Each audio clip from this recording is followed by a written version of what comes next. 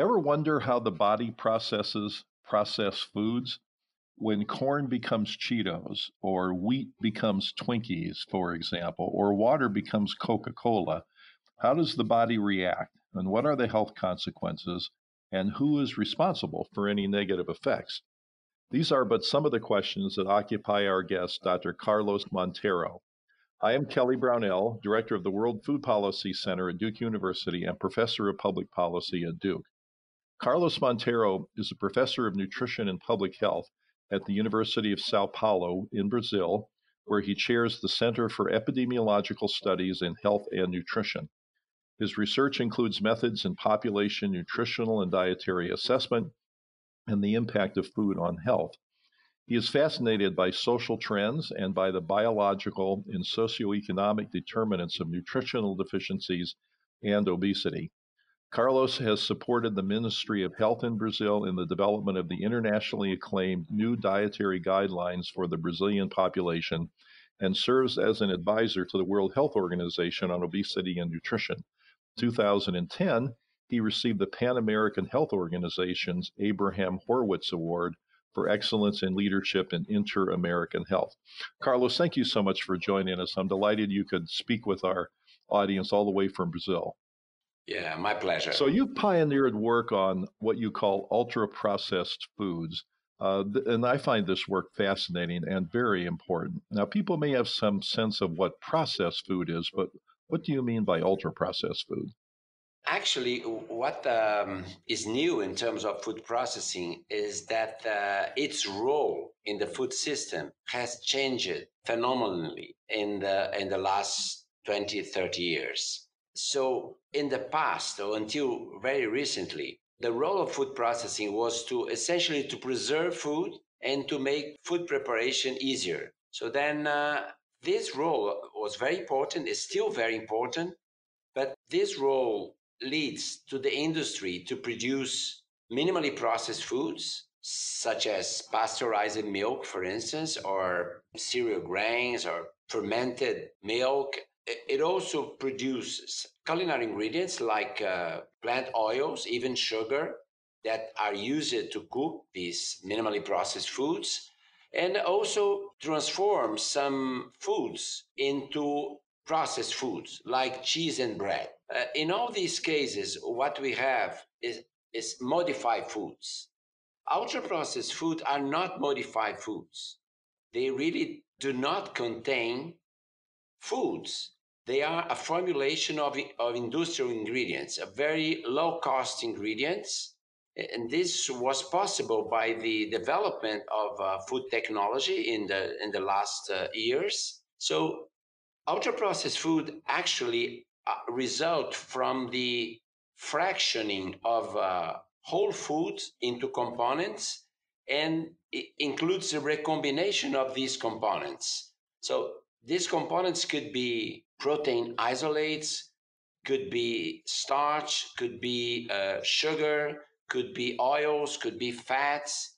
So then, in a way, ultra-processed foods are a recombination of these low-cost ingredients added of additives, and particularly cosmetic additives. So additives that are in these products to make them very tasty, very colorful, very attractive. So in a way, ultra-processed foods result from advances in food science and food technology, but it is not an advance in terms of human health, because our bodies are simply not prepared to be fed with these formulations, because these formulations, they lack the food matrix.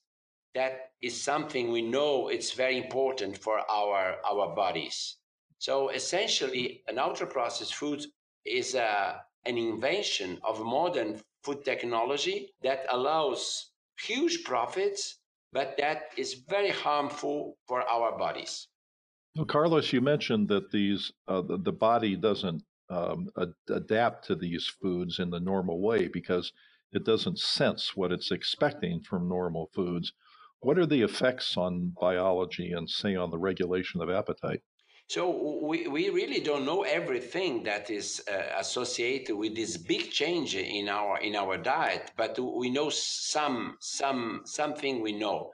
For instance, we know that when you do these formulations combining sugar, salt, fats with all additives that are particularly flavors, you produce products that are consumed, that tend to be consumed in excess. So these products and the formulation of these products actually aims to fool our bodies in terms of making our bodies consume more than we need. So, in a way, we lose the ability to control the amount of food we need because we are not really consuming food. We are consuming these hyperpalatable formulations. So, hyperpalatability is one important characteristic of these products because this can explain in part the fact that we tend to consume too much of these foods. But there are other problems. So I mentioned before that they are full of additives. And when we say full, we are saying really doses and doses of new additives every year in the food supply. In some cases, like emulsifiers, for instance, that are very common in ultra processed foods, we know that these emulsifiers, they can affect the permeability of our intestinal cells. So then we lose ability to control what goes in our bodies because these emulsifiers destroy some protection we have against the absorption of some molecules. Uh, Artificial sweeteners, I mean, another common additive used in ultra processed foods. We know today that they have big effects in our bodies. So, in a way, ultra processed food represent a problem because they contain intrinsically imbalanced macronutrients, too much sugar, too much unhealthy fats, too much sodium. But at the same time, they include things that are completely strange for our body, like the additives. So then this explains why we see in epidemiological studies that the more a person consumes ultra processed foods, the higher the risk of several chronic diseases, including obesity, including cardiovascular diseases, including certain types of cancer. So, really, they represent a big public health problem today. Carlos, you make a compelling case that these affect how much food people eat, really in two fundamental ways. One is the foods are highly palatable, and so people like them and want to consume more and more and more. But it also sounds like the normal mechanisms that stop eating and the satiety mechanisms are also affected. And I wanted to ask you about something that you brought up in particular. You mentioned the impact of artificial sweeteners. What is your belief about what those do? Yes, first of all, here we have to separate two situations. So, one person, for instance, has diabetes type 1 and they should avoid sugar. So, this is one case. But what I'm saying that artificial sweeteners are not necessary is for healthy people, for normal people. For people that don't have a specific disease, if they avoid ultra processed foods, automatically they will avoid excessive sugar intake. In the US, for instance, we have studies based on NHANES, so representative diet in the US. And when we divided the US population in 5 quintiles, and we take the 5 quintile of the lowest consumers of ultra processed foods, they have about 7% of free sugar in their diet. So, and this is repeated in other countries. So the driver of excessive sugar consumption in all the countries that we study until now are ultra processed foods. If we remove the ultra processed foods, we can very easily come to 6-7% of free sugar in the diet, which is maybe not ideal, could be less, but certainly it's represent a much lower problem than the present situation where the average consumption of free sugar is 13-14% in the US. So that's why I'm saying artificial sweeteners are not necessary, because we can avoid excessive free sugar consumption by simply reducing the consumption of ultra-processed food. So we don't need we don't need reformulation. What we need is to reduce the amount of ultra-processed foods we consume. Well, Carlos, when you said that these artificial sweeteners are not necessary, is the solution to just get people accustomed to less sweetness in foods? Yeah. So this is interesting because in our studies of different countries, we see that at the beginning, when you have a country in the early stage of the dietary transition, which means people consuming mostly real food, the first ultra processed foods people consume are soft drinks, for instance. So soft drinks is something that even countries like Japan, for instance, the consumption of ultra processed foods in Japan is very low, but not of soft drinks. So soft drinks is the door to the world of ultra processed foods. Other things are things that people use to cook, these bouillon, so things that people that are ultra processed formulations, and then people start to use this. But after you get this first, let's say, entry points for ultra processed foods, then you get all sorts of sweet and savory snacks. So this comes next. And after that, we have all the candies, all the industrialized desserts. And finally, people start to replace the whole lunch and dinner by ultra processed food lunches and dinners, like frozen lasagna, like chicken nuggets, like all these ultra processed foods. So depends on the country. We see more common some types of ultra processed food like soft drinks and snacks. But in a situation like in the US, more than 50% of calories come from ultra processed foods. So all companies, say an automobile company or a clothing company, works to maximize how desirable their products are, and the food companies obviously would do the same thing. So can we fault them for making their foods taste as good as possible, or are they going beyond this, do you think? Okay, it's a very good question.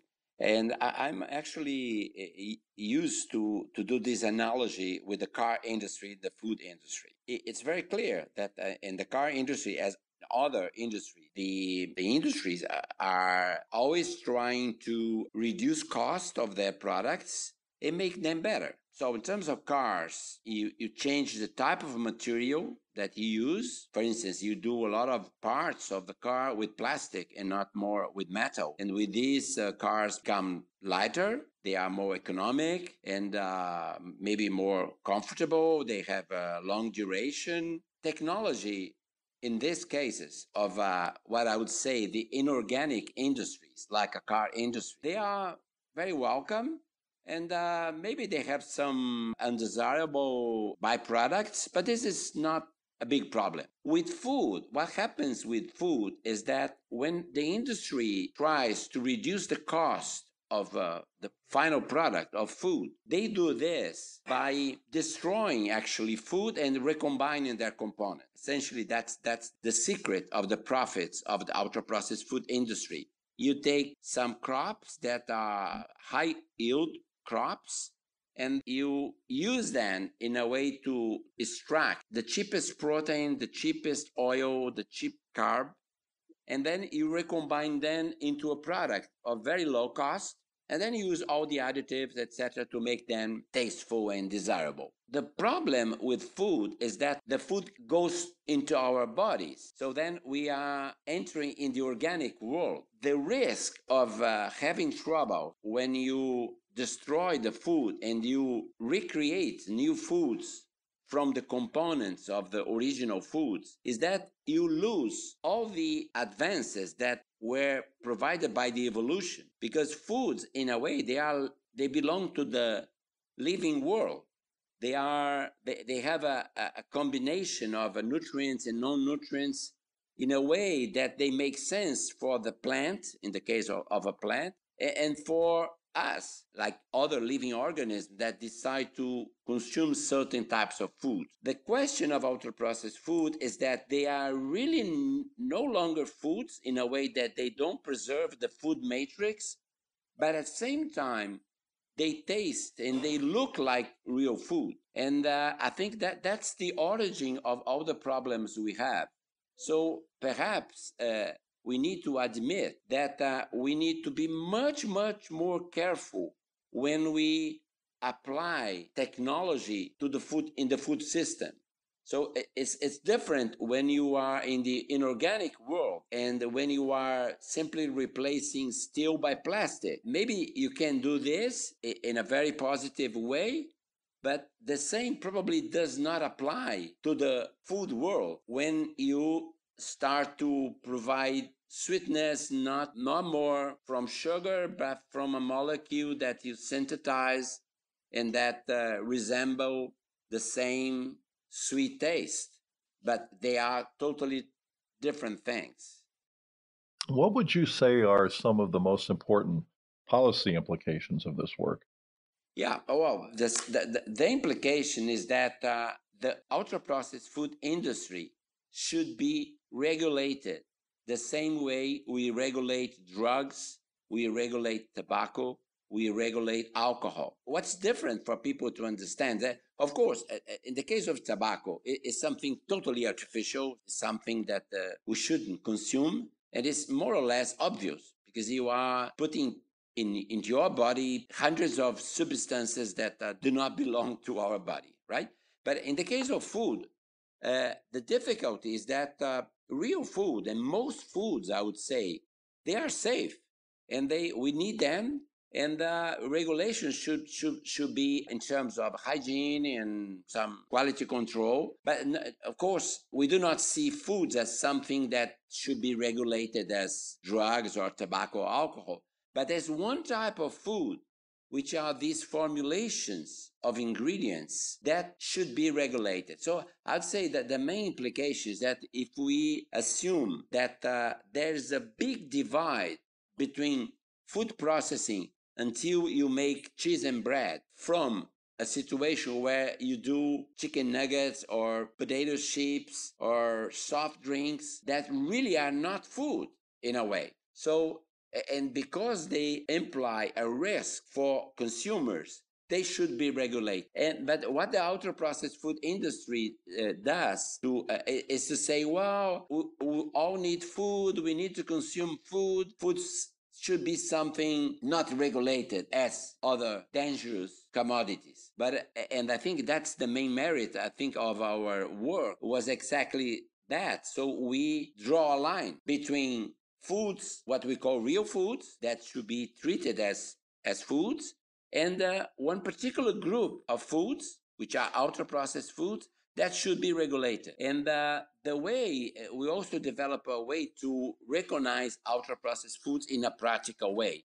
Carlos, thank you so much for being on the Leading Voices in Food. I very much appreciate you taking the time to share your knowledge and expertise with others. Our guest has been Dr. Carlos Monteiro, Professor of Nutrition and Public Health at the School of Public Health, University of Sao Paulo in Brazil. And thank you to the listeners. Please subscribe to the Leading Voices in Food at Google Play, Stitcher, Radio Public, or Apple Podcasts, or by visiting the website of the Duke World Food Policy Center. This is Kelly Brownell.